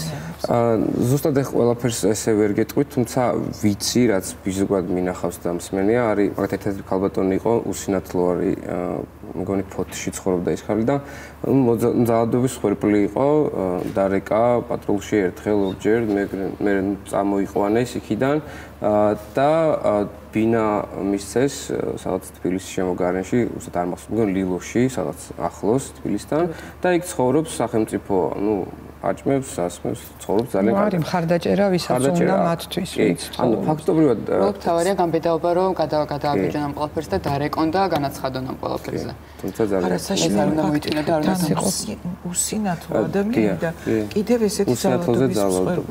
და მაინც იცით რა არის ფინალი, მინდა რომ უფრო აი შევკრათ როგორ იცით რომ ჩემი პირადი დამოკიდებულება უნდა ვთქვა და პირადი აზრი რომ მგონია რომ ოჯახში არის მთავარი პრობლემა, აი აღზრდაში. ზოგადად ძალადობა. ფსიქოლოგები სწორედ ხშირად ამბობენ ხოლმე ამას. ძალადობა ზოგადად არის დაცვითი მექანიზმია, როცა ადამიანს საპირისპირო მხარეს რაღაცის ეშინია. ეს ადამიანები მოძალადეები, შიში უმეტესობა, მოდით ასე ვთქვათ, იმიტომ რომ 100% სუსტები არიან, რა თქმა უნდა და შიში არიან გაზრდილები და ისინი ყველა მხრიდან თავდასხმა, იმ სუსტი მეუღლის როგორც კი პატარა რაღაცა წამოვა, სადაც ეჩვენებათ კიდეც უკეთ, რომ აი რაღაცით მე წინააღმდეგება და რაღაცით მე არ მომყვება და არ მეთანხმება, უკვე ყველაფერში მტერს ხედავენ, მოძალადეს ხედავენ და უკვე თვითონ გადადიან აი ამ თავდასხმაზე მოწინააღმდეგე მხარეს, რა თქმა უნდა პროექცია და დაცვითი მექანიზმია, რომ იქიდან არ დაუშან ძალადობა თვითონ დაასწრო. ეს არის უმეტესწილად. ეს ყველაფერი მოდის ბავშვობიდან უმეტესობა, მაგრამ ეხლა დღეს ჩვენ თავისთავად და ანუ ვეუბნებით ამ ადამიანებს, ნუ გეშინიათ, ნუ რაფრის ნუ გეშინიათ, ჩვენ ადამიანები ყოველთვის ვართ აქ და თქვენ ვინც ამ ძალადობას ჩადიხართ, საერთოდ არ ხართ მაგარი ტიპები კი არა და პირიქით ძალიან სუსტები ხართ, როდესაც სუსტ ადამიანის წინააღმდეგ იბრძვით. ასე რომ თქვენ კი თუ ვინმე ძალადობს თქვენზე ძალიან ბევრი ტელევიზია, თუნდაც შუადღე, თუნდაც დილა და ასე შემდეგ. ჩვენ ვართ თქვენს გვერდით, როგორც შეგვიძლია. და ნუ რა თქმა უნდა 112, სადაც შეგიძლიათ დარეკოთ. პირველ რიგში უნდა ძალიან დიდი მადლობა. და გაგაცილებთ. წარმატებებს სანამ შემდეგ თემას წარვადგეთ. დიდი მადლობა. წარმატებებს შემდეგ კიდევ მრავალი თემის გადაღება. რომ გაგიცანით. ძალიან მიყვარხარ. დიდი მადლობა. კარგად ზანდებოდეთ, მადლობა. ჩვენი შემდეგი თემა სპორტს უკავშირდება. ქართულმა მოციგურავებმა შვეიცარიაში, ქალაქ ლოზანაში ისტორიული გამარჯვება მოიპოვეს. სტუდიაში გთხოვთ საქართველოს ფიგურული სრიალის პრეზიდენტს ხალბატონ მაკა გიორგობიანს და ოლიმპიური კომიტეტის გენერალურ მდივანს ემზარ ზენაიშვილს. გამარჯობა. დიდი მადლობა მოგზაურობისთვის. აქეთ დაბზანდებით. მე უნდა ვთქვა, რომ ეს ადამიანი განსაკუთრებით მიყვარს, იმიტომ რომ ძალიან ბევრი წლის განმავლობაში ვიცნობდით ერთმანეთს და მაკამ ავარჯიშებდა ფიგურულ სრიალში, როცა დავარჯიშებდა. არ გიყვარდა ეს ადამიანი. ძალიან მიყვარხარ მე. ხენ განსაკუთრებით უნდა აღვნიშნოთ, რომ ქალბატონი მარინა არის ძალიან კარგი ყოფილი მოციგურავე. ხომ ასეა?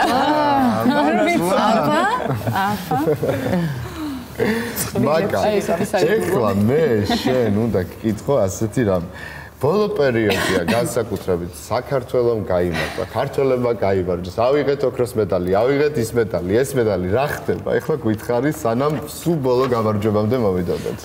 ფიქრობ, რომ ეს უკვე ჩვენი მრავალწლიანი მუშაობის შედეგები დადგა, იმიტომ რომ რა თქმა უნდა, აღზრდა სპორტსმენების აღზრდა სჭირდება გარკვეული წლები, შეუძლებელია რომ პირდაპირ შედეგები აჩვენო ასაკობრივი ზღვარიდანაც გამომდინარე. შესაბამისად აღზარდეთ, მე სულ ვიცახდი, რომ ძალიან კარგი პერსპექტიული ახალგაზრდები გვყავს თქო და ძალიან მიხარია, რომ ეს ყველაფერი რეალურად გამოჩნდა და ამ ბავშვებმა დაამტკიცეს ის, რომ ნამდვილად ტყუილად არ გქონდა და სახელმწიფოსაც არ ქონდა მათი იმედი. ასე რომ აი ეს არის სამი შედეგი. რაღაც ბოლო დროს უფრო დიდი დაინტერესება წამოვიდა ფიგურული სრიალის მიმართ და მაინც რომ ვთქვათ და იცოდეს მაყურებელმა, დაახლოებით რასაკიდან არის უკვე დაგვიანებული როდის არ არის რომ შემოვიდეს და ისწავლოს და დაიწყოს. საერთოდ 4-5 წლის ასაკიდან არის სასურველი, დროულად ჩართვა თუ შემდგომ უკვე პროფესიონალურ სპორტში აპირებს სპორტსმენი ასპარეზობას, თუმცა ეს ესეთ პატარა ასაკში ჯერ არ არის განსაზღვრული. უმჯობესია რომ რაც შეიძლება ადრე 4-5 წლის ასაკი უკვე ნორმალურია, თუმცა მე 6 წლის ვიყავი, როცა დავიწყეს, რომ აი ესეც არ არის დაგვიანებული. კი ბატონო.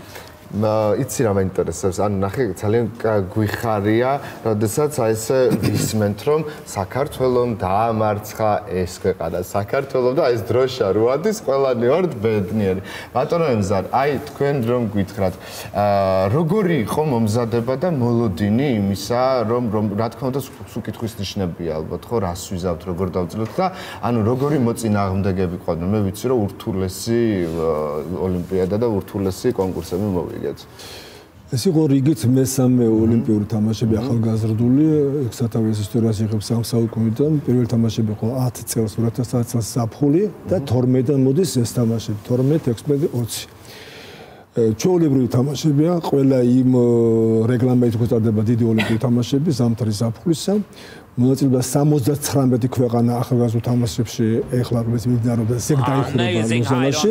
სულაშორის 2 წლის წინ პიონჩანგში დიდ ოლიმპიურ თამაშებში ზამთრში იყო 82 ქვეყანა. ასე მონაწილეობათა რაოდენობით დაახლოებით იგივე სპექტრი იგივეა და რაოდენობაც იგივეა სპორტსმენებისა, 7 სპორტსახეობა, 15 დისციპლინა და პირველად ამ თამაშებში საქართველოს წარსდგა ყველაზე მეტი რაოდენობრივი სპორტსმენი 10 სპორტსმენი რამსავარია 7 სპორტის სახეობიდან 4-ში მონაწილეობდით.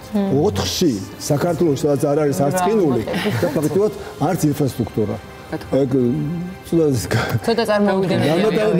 ნამეტანი ესეთია ხო, ირეალური წარმოდგენა ბევრი პლუს თქვენ იცით რომ ჯერჯერობით ზემთავრდება თამაშები 26 ქვეყანამ აიღო медаლი 79 ქვეყანას და ჩვენ ამ 26-ში ვართ. ესე იგი 30%-ში გავედით. აქაც გარკვეული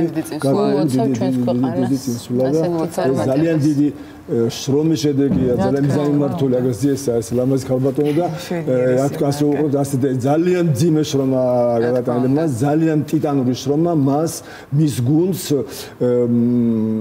ეს არის არ ვიცი, მოძიება სპორტსმენების ხელშეწყობა ჩვენი პირობებისათვის, როცა თანხები არ ყოფნის, ინფრასტრუქტურა არ აქვს, წყლის პრობლემა დგას მოქალაქეობის მიღების პრობლემა, უამრავი პრობლემა და აი ეს ასეთი მაკა გმირი მაკა აი თან რა არის იცით რა ეს ყველაფერი რაც ჩამოთვალეთ გასაგებია მაგრამ მაკა ესე აიღოს არა უნდა წავიდეთ და უნდა გავიმარჯვოთ და ეს ასე ხდება ხო მაკა კიდე რა არის იმის მიღმა აი რატო შინაგანი რამე კარნახობს რო გაითო არ არის ალბათ ამასაც ძალიან დიდი მნიშვნელობა აქვს და მე მართლა მინდა გულით მინდა რომ ყველა ახალგაზრდისთვის იყოს ეს სამაგალითო რომ ალბათ მაშინ როდესაც მე ეს დავიწყე იყო აბსოლუტურად არარეალური ამ ყველაფრის ასე უყურებდა უმრავლესობას არარეალურად შესრულებადი ამოცანა იყო თუმცა მინდა რომ აი ახალგაზრდებმა ნამდვილად დაიჯერონ რომ თუ რეალურად მიზანს დაისახავ და ამ მიზნისკენ ივლი დაუღალავად მიუხედავად თქვათ რაღაცა წინააღმდეგობისა მიუხედავად იმისა რომ ხანდახან შენ თავსაც არ უტყდები რომ ეს რეალურად შეიძლება მართლა არ იყოს უნდა იბრძოლო შენი ოცნებისთვის, შენი მიზნებისთვის და ყოველთვის იცი რა ცოტა, მაგრამ ცოტა ხანდახან მეც მეშინია ხოლმე, მაგრამ ალბათ უფრო მეტი სტიმულია ეს ახალგაზრდა სპორტსმენები, როდესაც ხედავ, როდესაც აკვირდები მათ შრომას, მათ მიზანდასახულობას, მე გემატება ძალა და სწორედ ეს არის ალბათ ჩვენი სიძლიერე, რომ ვუგებთ ისეთ ქვეყნებს, როგორიც არის ამერიკის შეერთებული შტატები, რუსეთი, კანადა, საფრანგეთი, იტალია იაპონია და გოლწეს. თუ შეიძლება ერთ პატარა ისტორიას მოვყვები, დიდ დროს არ წაგართმევთ, იმიტომ რომ ახალგაზრდებმა ეს არიციან, ძალიან ბევრმა ადამიანმა ამის შესახებ არ იცის. საქართველოში მე ვიყავი მაშინ მე-6 კლასში, როდესაც რაღაც მოდური გახდა ჩამოსვლა ფიგურული სრიალი შოუების სახით. რა თქმა უნდა, არანაირი მოედანი ჩვენ არ გაგვაჩნდა და სპორტის სასახლეში ყინავდნენ, დანადგარები ჩამოქონდათ და იქ ყინავდნენ და ვნახულობდით აი ამ შოუებს და სწორედ მაშინ გაჩნდა იდეა, რომ საქართველოშიც ყოფილიყო ეს სპორტის ეს სახეობა და ჩამოიყვანეს მაშინ ედუარდ პლინერი იყო, ის ჩემი მწვრთნელი იყო მაშინ და აი მხოლოდ ხანდახან, როდესაც ჩამოდიოდნენ, მაშინ შეგვეძლო ჩვენ ამ ყინულზე სრიალი. მე გაჩნდა ახალი იდეა, რომ გაეკეთებინათ ეს აეშენებინათ სპეციალური შენობა და ბავშვები გავყავდით ხოლმე შაბათობით და თამრიკო ანდრონიკაშვილს უთხარი ერთხელ რაღაც გამეჭრა და აქ ჩემი სისხლია დაყრილი. დიდი რო გაიზრდები, გავიზრდებით, მაშინ ვიტყვითქო და აშენდა ეს ყველაფერი და მაგრამ ეს სივრცე არის მე მგონი ნახევარი იმ სტანდარტული მოედნისა და მე მაინტერესებს აი თუ იგეგმება რომ ახალი შენობა აშენდეს სტანდარტს ექვემდებარებოდეს იმიტომ რომ როდესაც ესეთი ფიგურისტები ყავს ჩვენ დავდივართ ხოლმე რამდენადაც მე ვარ ინფორმირებული სხვადასხვა ქვეყნებში სხვადასხვა ქალაქებში რომ აი ამ ნიჭიერმა ფიგურისტებმა წვრთნა გაიარონ და მე ასეთ საოცარ შედეგებს მიაღწიონ ნუ თუ არ შეიძლება რაღაც მოხერხდეს და ჩვენთანაც აი ეს ჩვეულებრივი სტანდარტების რაღაც საწვრთნელი მოედანი გაკეთდეს ეს პრობლემა ქალბატონ მარინა სამწუხაროდ რჩება კვლავ პრობლემად მიუხედავად იმისა რომ თქვენ აღნიშნეთ რამდენი წლის წინანდელი პრობლემაა მაშინაც ალბათ კარგი იქნებოდა რომ სტანდარტული ზომის საციკრო მოედანი გაკეთებულიყო ამისთვის ვიბრძვით ჩვენი შედეგებიც ამას ემსახურება რომ რაღაცნაირად ეს იყოს მაგალითი იმისა რომ ნამდვილად საქართველოში შეგვიძლია უმაღლესი კატეგორიის ტურნირებში გამარჯვება და შეგვიძლია რომ ღირსეული კონკურენცია გაუწიოთ მსოფლიოს ამისთვის გვინდოდა სწორედ ეს ბრძოლა იყო მიმართული აქეთ იმიტომ რომ საციგურავო მოედანის შენებლობა, სტანდარტული საციკრო მოედნის შენებლობა არის ჩვენი ძირითადი მიზანი და სწორედ ეს მოედანი შეუწყობს ხელს ქვეყნის შიგნით ფიგურული სიგურაობის, ვფიქრობ რომ სპორტის ამ ულამაზესი სახეობის განვითარებას. მგონია ყინული დაიძრა პატიო. მგონია ყინული დაიძრა ამ ნაწილში და ვფიქრობ რომ როგორც გვაქვს ინფორმაცია, წელს დაიწყო მოშენებლობა. მე ძალიან გამიხარდა და ვიტყვი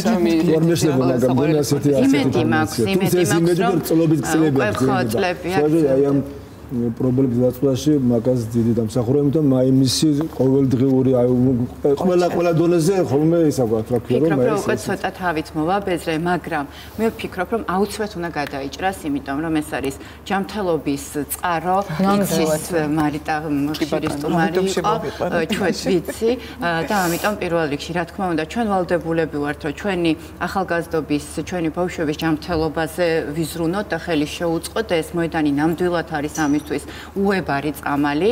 ხშირად სამედიცინო დანიშნულებაშიც კი უწერენ ექიმები, რომ ბავშვები ყინულის მოედანზე მიიყვანონ და შემდეგ, რა თქმა უნდა, ჩვენთვისაც, როგორც სპორტის სახეობისთვის, როგორც დიდი მიღწევების სპორტისთვის, უკვე იქნება შესაძლებელი, რომ რაც შეიძლება მეტი ნიჭიერი ბავშვი უკვე აღზრდოთ და გადავიყვანოთ სპორტულ პროფესიონალურ სპორტში.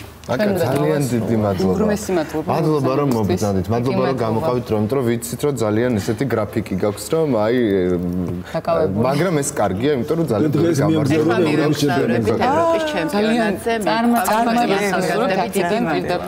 წარმატებული ყოფილიყო. ჩვენ დავბრუნდებით ეთერში, ხო? ძალიან მალე.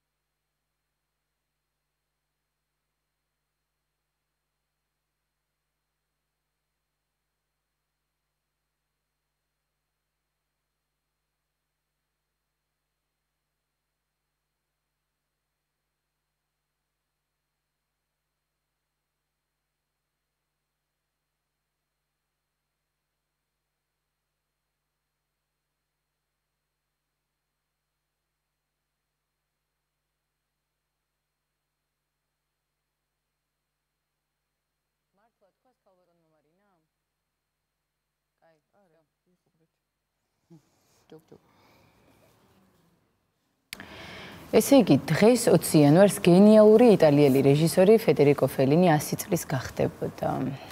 ახაბერ ორი სიტყვით თუ გვეტყვი რამეს. ფელინზე როგორ შეიძლება ორი სიტყვით თქვა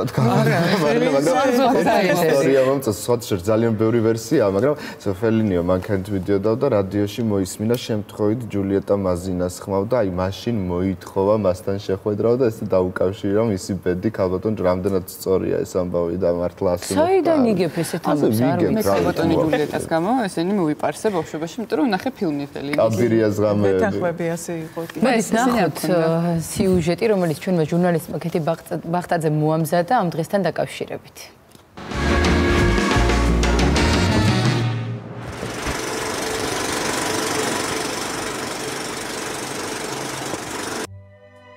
ნეოკლასიკა, მაგიური რეალიზმი, თეატრალური გროტესკი, საცირკო პლასტიკა და ფერები, სიზმრებისა და ოცნებების რეჟისორი, რომელიც ყოფითი ამბებისგან ჯადოსნურ ისტორიებს ქმნიდა. ეს ფედერიკო ფელინია. ფედერიკო ფელინი იტალიის პატარა ქალაქ რიმინში 1920 წლის 20 იანვარს დაიბადა. ბავშვობაში საცირკო ხელოვნება იმდენად იტაცებდა, რომ სახლიდანაც კი გაპარულა და მოხეტიალე ცირკს ადევნებია. ეს სიყვარული მის ფილმებზე, განსაკუთრებით კი ჯამბაზებზე აისახა. ჯერ კიდევ ძალიან ახალგაზრდამ, მშობლიური პროვინციული ქალაქიდან დედაქალაქში ჩასასვლელად უნივერსიტეტში სამართლის სწავლა მოიმიზეზა. სინამდვილეში კი რომში გადასვლისთანავე მთავარი ოცნების ასრულებას შეუდგა. ჯერ სტატიებსა და სცენარებს წერდა, შემდეგ კი ფილმების გადაღებას მიჰყო ხელი. ფელინის კინოში მოღვაწეობა იტალიური ნეორეალიზმის ბრწყინვალე წარმომადგენლის, რობერტო როსელინის დამსახურებაა. სწორედ მან აღმოაჩინა ახალგაზრდა ფელინი, რომელიც იმხანად კარიკატურებს ხატავდა. როსელინის გარეშე რეჟისორის ნაცვლად ცირკის დირექტორი გავხდებოდი, წერდა მოგონებებში. გზა ფელინის პირველი წარმატებული ფილმი იყო. კინოსურათი ოსკარის ლაურეატი და ვენეციის საერთაშორისო კინოფესტივალის პრიზიორი გახდა. ფილმში ერთ-ერთ მთავარ როლს ჯულიეტა მაზინა, ფელინის მეუღლე ასრულებდა. მსოფლიო კინოს ფელინიზაცია ჯულიეტა მაზინას დამსახურებაცაა. ამას არც რეჟისორი მალავდა და ხშირად ამბობდა, რომ ჯულიეტა მისი ბეატრიჩეა. ისინი გაცნობიდან რამდენიმე თვეში დაქორწინდნენ და ერთად 50 წელი იცხოვრეს. ბავშვების ნაცვლად კი საერთო ფილმები ჰქონდათ.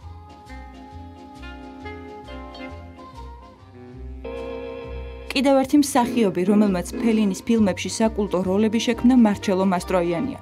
ფილმმა ტკბილი ცხოვრება კანის საერთაშორისო კინოფესტივალის მთავარი ჯილდო დაიმსახურა. ფილმში გაკრიტიკებული იყო ბურჟუაზია, ეკლესია, მაღალი საზოგადოება, მათი ტკბილი, თუმცა უშინაარსო ცხოვრება. ფელინის ამ ბრწყინვალე ნამუშევარმა კინოფესტივალზე იმდენად გააღიზიანა საზოგადოება, რომ მას ბოლშევიკი უწოდეს. ტკბილი ცხოვრება ფელინის მერვე ფილმი იყო. შემდეგი მეცხრე ფილმის გადაღებისას კი შემოქმედებითი კრიზისით იტანჯებოდა. თუმცა მან მოულოდნელი გამოსავალი იპოვა. გადაიღო ფილმი რვანახევარი, ისევ მარჩელო მასტროიანის მონაწილეობით, სადაც ფაქტობრივად თავისი თავი აღწერა. ცნობილი რეჟისორი, რომელიც ვერ ეხერხებს დაწყებული ფილმის დასრულებას. ფელინის ყველაზე ცნობილი და გახმაურებული ფილმებია: დედიკოს ბიჭები, ტკბილი ცხოვრება, კაბირიას ღამეები, კაზანოვა, რვანახევარი, ამარკორდი, რომი, ჯინჯერი და ფრედი. დღეს უკვდავე მაესტროს დაბადების დღეა, ასე რომ ის ღა დაგვრჩენია პოპკორნი მოვიმარაგოთ და კიდევ ერთხელ შემოუშვათ ფელინის სიტკბო ჩვენს ცხოვრებაში.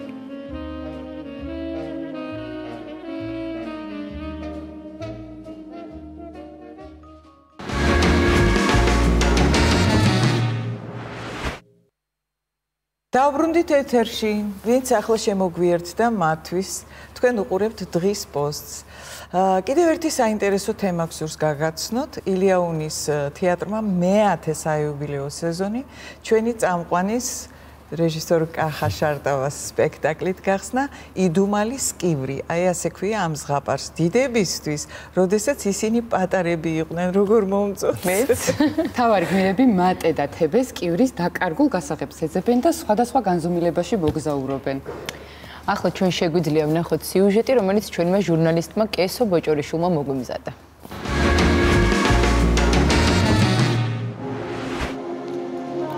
ეს იდუმალის კივრია, რომელშიც ადამიანებისთვის კეთილდღეობის და ბედნიერების მომტანი რამ იმალება. სკივრი დაკეტილია, გასაღები დაკარგული. ამბავი ამ სკივრის გასაღების ზებნის პროცესზე რეჟისორმა კახაბერ შარტავამ საინტერესო დეტალებით შეგრა.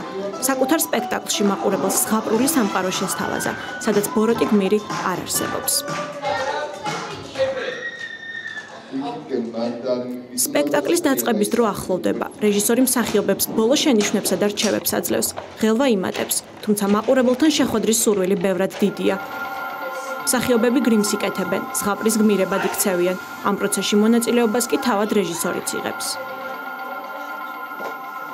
წარმოდგენის დაწყებამდე შევეცადეთ გაგვერკვია, როგორია კახაბერ შარტავა, როგორც რეჟისორი. ძალიან სწრაფად მუშაობს, რაც კარგია ძალიან, მაგრამ ასევე ძალიან დამსტრესავი რა.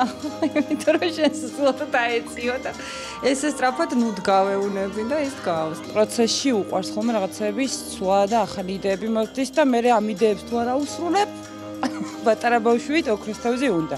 გავებუტე და ესე ერთი კვირა 10 დღე არ ვენახებოდი საერთოდ და ხმას არ ვგონებდი. ეხლა გაიგო, სანამ არ ვითხარი არ იცოდები. არჩეულებრივი ბიჭია კახა. მაგრამ მინდა დროზე მოიყვანოს ცოლი და შვილი ჩაიგოროს კალთაში. ჩემი შვილი 2 თვის საწყალი პატარა როგორ მელოდება შოშიასავით პირდაღებული ელოდება როდის მივალ რომ ვაჭამო და ძირითადად ესე მივდივარ კახასთან და ნახე კახა როგორ შია ჩემი შვილს და მე ნუ სხვა გზა არ აქვს ხო თიკი წავიდეს და მიშვებს მე აქედან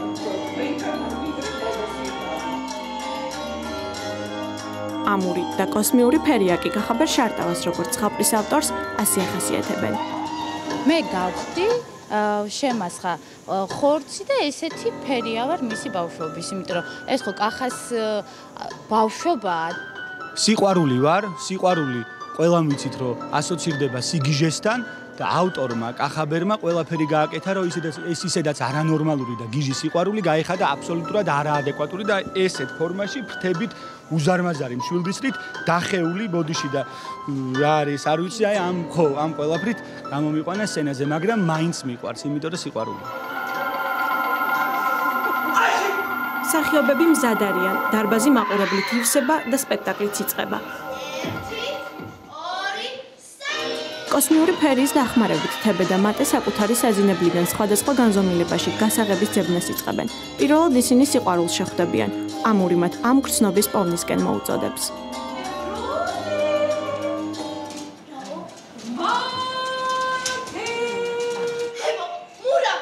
ამურის შემდეგ თებე და მატე ბებიას შეხვდებიან. რეჟისორმა მაყურებელს რკინის საწოლი, შინდის მურაბა, წინდა, თბილი საბანი, ძილის წინ წასაკითხის ზღაპრები და ბევრი ის დეტალი შესთავაზა, რომელიც სოფელში ბებიასთან გატარებულ საოცნებო დროს გვახსენებს.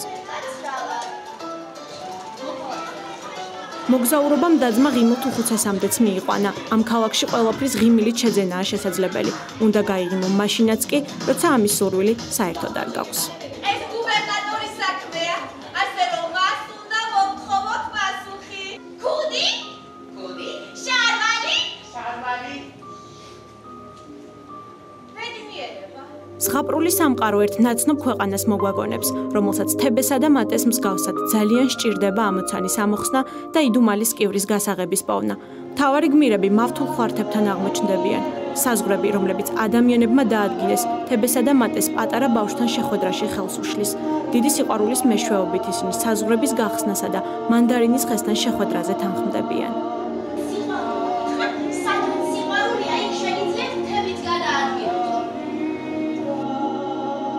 მაყურებელი კმაყოფილია, თუმცა პასუხი მთავარ კითხვებზე, გაიხსნა თუ არა სკივრი და მართლა შეუძლია თუ არა მას კაცობრიობისთვის ბედნიერების მოტანა, მხოლოდ სპექტაკლის რეჟისორმა, მსახიობებმა, დამსწრე მაყურებელმა და ჩვენ ვიცით. სპექტაკლმა იდუმალის სკივრი ილიაუნის თეატრის მე-10 საიუბილეო სეზონი გახსნა. ზღაპარი დიდებისთვის, როდესაც ისინი პატარები იყვნენ, თქვენ გელოდებათ, რათა ცხოვრების მთავარი საიდუმლო გაგანდოთ და ბედნიერებისკენ მიმავალი გზა გაგიხსნათ.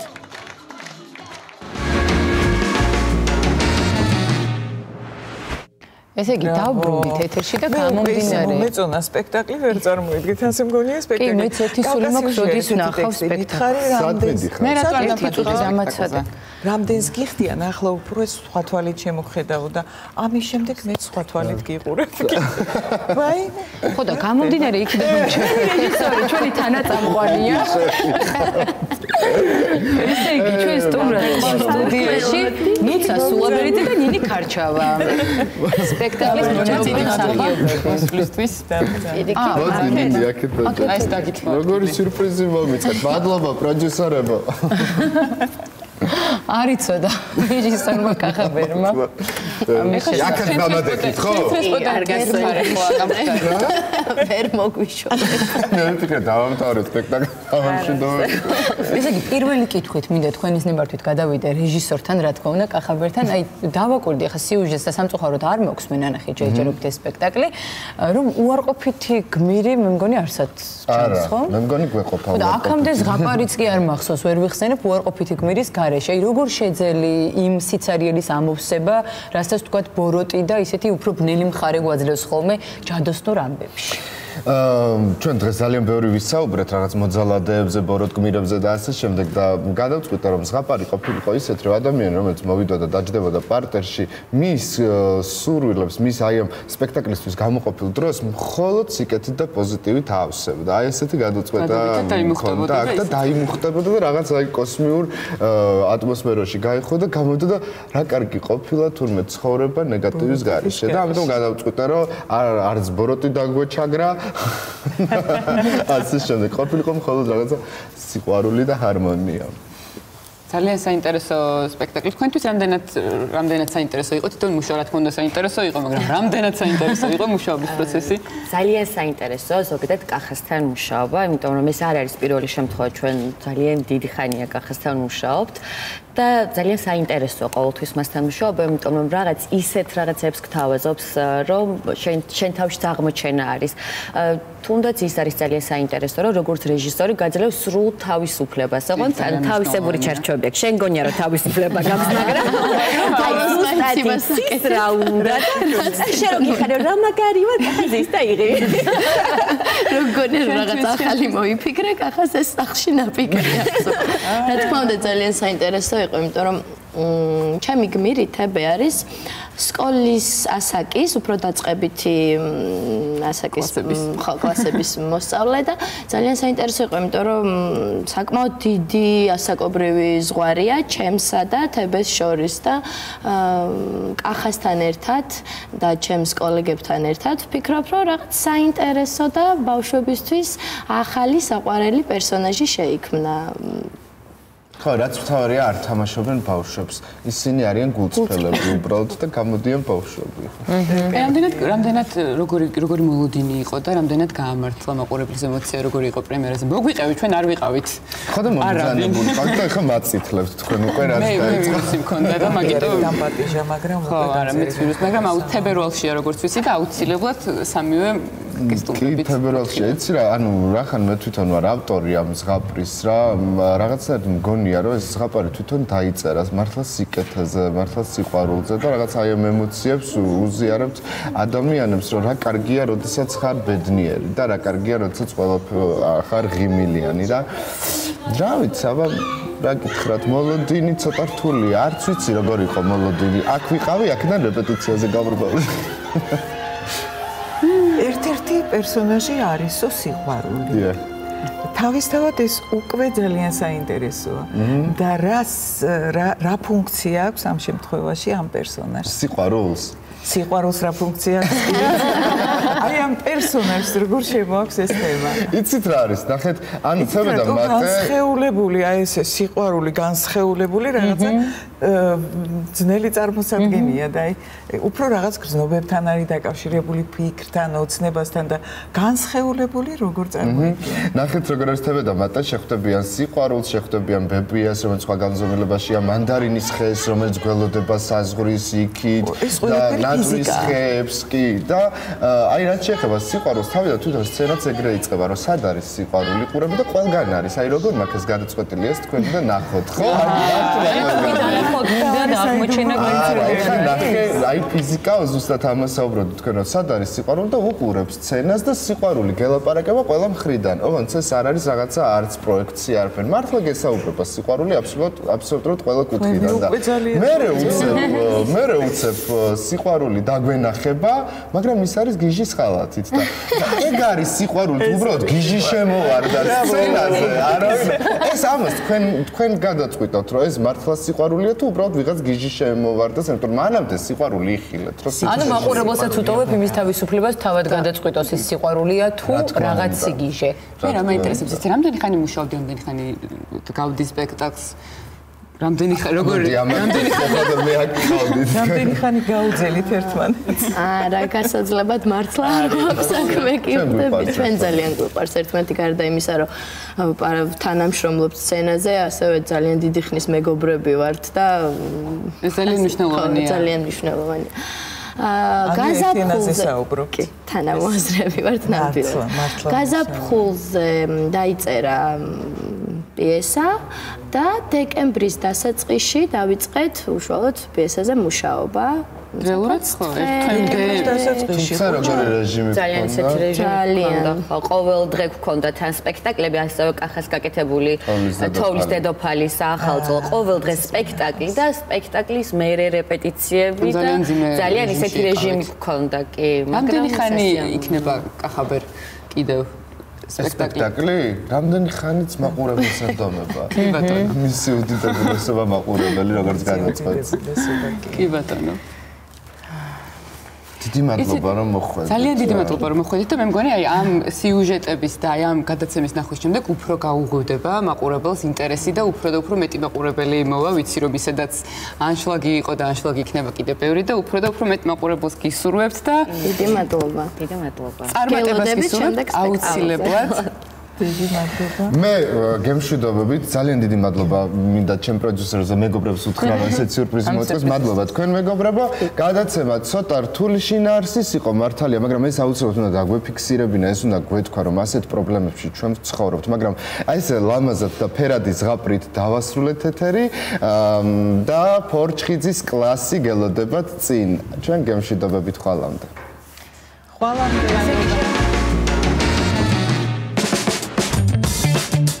მოგესალმებით, თქვენ უყურებთ ფორჩხიძის კლასს. დღეს მე და ჩემი ბენდი შემოგთავაზებთ მარკ მილერის, რომელსაც მე მარკს ვეძახი, უმაგრეს სიმღერას What the Use.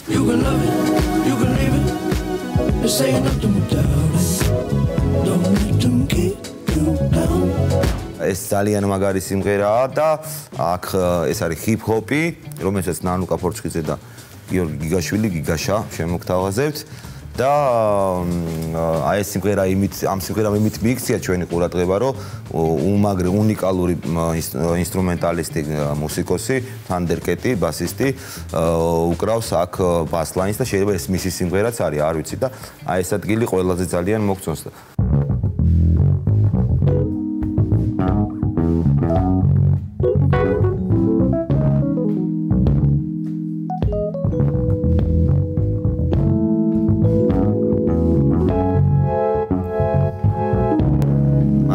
What the use?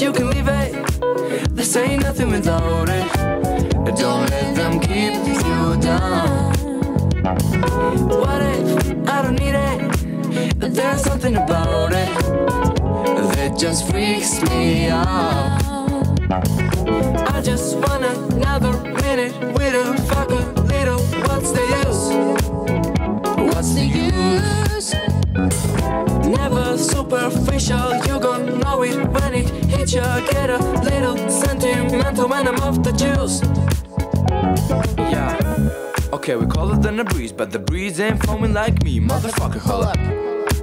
You don't need a hold up. Yeah, and I can show you how to slim, what it is, what it truly might be. Nothing that you know of. You don't need a hold up. I'm so above and beyond. You take drugs, make it up, way up and beyond. A space shuttle Elon. Time we don't waste much, fuck. Then we wake up, but then I have a thing just like Celine Dion. Catch me if you can, but you never catch me. Damn, hot lotta, yes I am. All the way in with no exit plan. Already left and the jet don't land. Yeah, time it think, come take a ride, get inside. This is solid different. I'm talking fly, got a bad with me. Can't mind my business. Why chip and give you something that your eyes can witness? Ooh, too close. I don't understand what you're doing the most. You can love it, you can leave it. This ain't nothing without it. Don't let them keep you down. What if I don't need it? There's something about it that just freaks me out. I just want another minute with a fucker little. What's the use? What's the use?